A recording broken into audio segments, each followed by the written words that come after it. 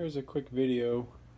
Just wanted to show this topper I just put together for my Pirates of the Caribbean. I got this treasure chest and skull off of eBay, mounted them to a plate, and then attached them to the back box using the same screw holes as the tournament play topper that came with the game. I don't do any tournament play on this game, so I wanted to put something different up here. So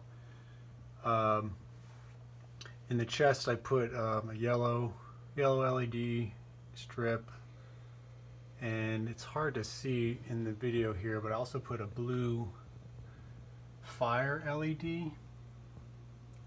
There you can kind of see it there to give it a bit of a sparkling effect, like there was something in the chest, jewels or something. And I put a couple LEDs on the base to illuminate the chest and the skull there.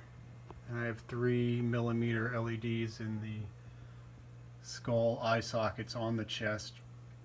And then in the large skull I have faceted red LEDs, and I also put rubber bulb condoms on them. I think that's what they call them, just to give it more of a reddish effect, or a different effect with the eyes.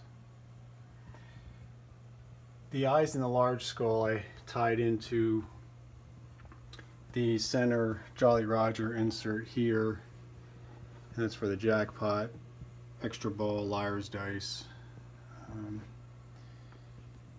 So put that to that insert, so obviously it's blinking in attract mode.